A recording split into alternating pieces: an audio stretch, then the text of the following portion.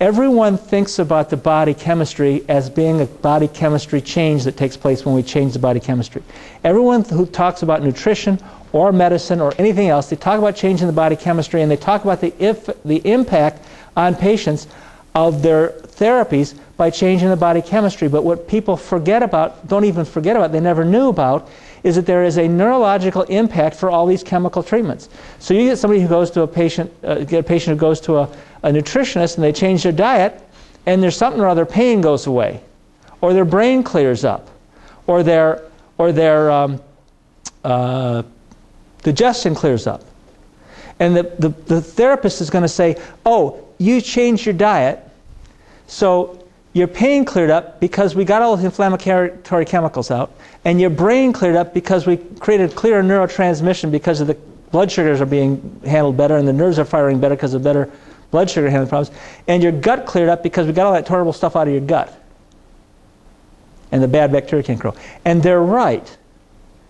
But what they're missing is that their pain may have cleared up because they don't have that bombardment 23,000 times a day from the pancreas reflex, apparently creating changes in the cerebellum, changes in the opposite mesencephalon and the opposite cortex, and changes in the cerebellum creating descending pathways by the vestigial nucleus ipsilaterally, and changes by the cerebellum affecting the mesencephalon, creating bilateral autonomic changes and bilateral muscular changes from the parabrachial nucleus, changing mechanoreceptor activity to block all that nociception from changes in afferentation from the change from that one rib moving aberrantly 23,000 times a day. They don't even think about the fact that there's a neurological impact that also reinforces the chemical impact. We need to think about that. We need to know that. And then they talk about the fact that the blood sugar got better, so your probably brain is clearer because now your brain is clearer because you don't have all that low blood sugar causing your nerves not to fire in your brain properly. And I wouldn't disagree with that, but I'd also say you now have normal afferentation, so this rib is moving normally now, so the cerebellum is getting normal input, so the right cortex is getting normal input, and your right brain and your left cortex, right and left cortex are now more in balance. So your brain is going to be clearer because your cortical functions more equally bilaterally, because you're getting equal afferentation right and left, because the rib's not moving aberrantly anymore.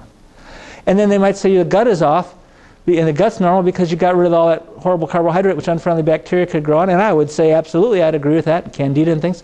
Absolutely I'd agree with that. But they wouldn't consider the fact that we need to know about and to consider that when that rib starts moving properly, we're restoring normal cerebellar function, which is going to take the stress off the vestigial nucleus descending for the parasympathetics ipsilaterally, and it's going to go to the mesencephalon on the other side, restoring normal function of the mesencephalon, so it will change the mesencephalic reticular formation, which will descend bilaterally, creating autonomic effects bilaterally, and normalize those.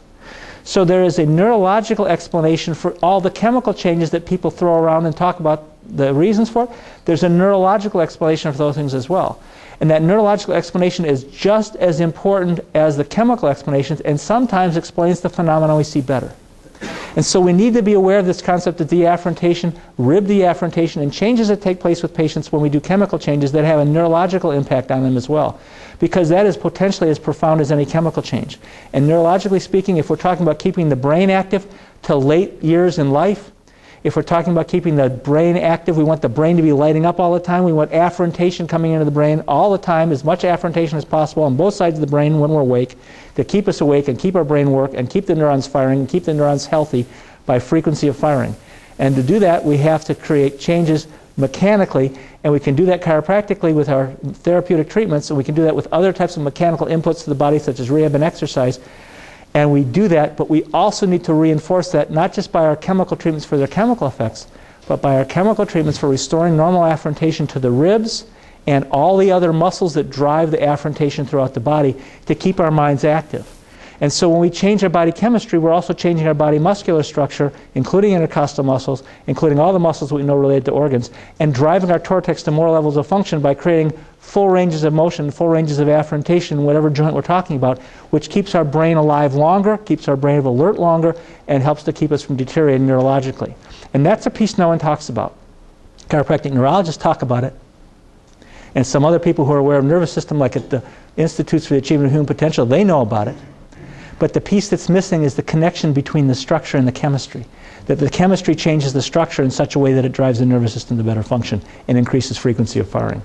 And that's the piece that I wanted to share with you to give you the idea of the impact of our nutritional therapies are chemical, but they are also just as profoundly structural by restoring normal afferentation to areas which sometimes are moving 20, 3,000 times a day aberrantly.